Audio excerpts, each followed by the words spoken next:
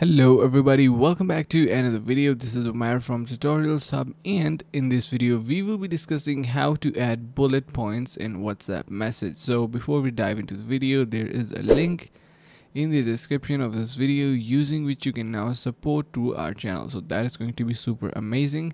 Alright, so what you need to do is first you need to open your WhatsApp, head over to your chat section in the text field, and then you are going to be making sure that your cursor is on that. And now for whatever words that you want your bullet points, make sure you select them and tap on the text input field. Then you are going to be tapping this hyphen symbol from your keyboard, so that could be seen in here.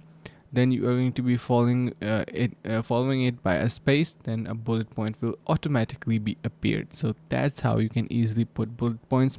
You can also put 1 to 3 bullet points if you want to do that. Simply you're going to be typing single or double digit numbers from the keyboard followed by a period and a space. Once you do that, automatically it will be turned into a bullet point, and once you press enter, another bullet point will be added automatically. So that's quite simple and easy step on to doing this. And yeah, so I hope you got helped by this.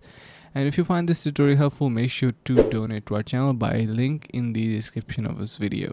Also make sure to subscribe, and thank you so much for watching.